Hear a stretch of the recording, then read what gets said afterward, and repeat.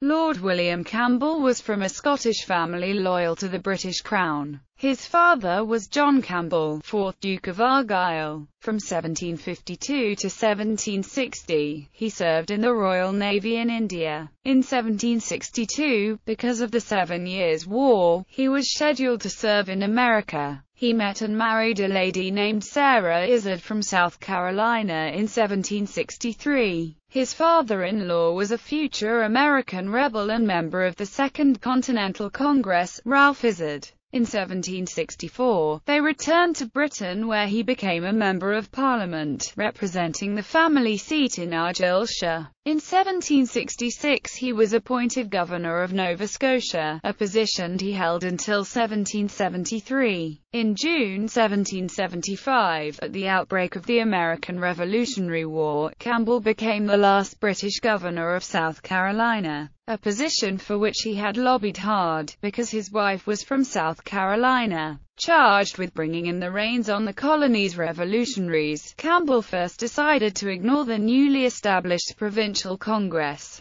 The Provincial Congress was created in January 1775 in Charleston by former members of the South Carolina House of Commons as a separate ruling government independent of British authority and influence. Knowing the great rift between the aristocratic Low Country and the backwoodsmen commoners of the backcountry, Campbell distributed pamphlets in mass numbers to backcountry citizens. The pamphlets stated that Charleston citizens kept lying and that the Provincial Congress could not be trusted. Governor Campbell soon realized he could no longer reside and govern in safety in Charleston. Intimidation from patriots resulted in public hangings, assaults, and business home raids of suspected loyalists. One home raid included that of Henry Laurens, who would go on to become the third president of the Second Continental Congress. Patriots were not afraid to intimidate or attack British officials, and several officials even fled the city to escape further persecution. In September 1775, Campbell fled Charleston on a British warship in September of that same year and returned to England. His departure marked the beginning of revolution in South Carolina and the end of British imperial rule over the colony.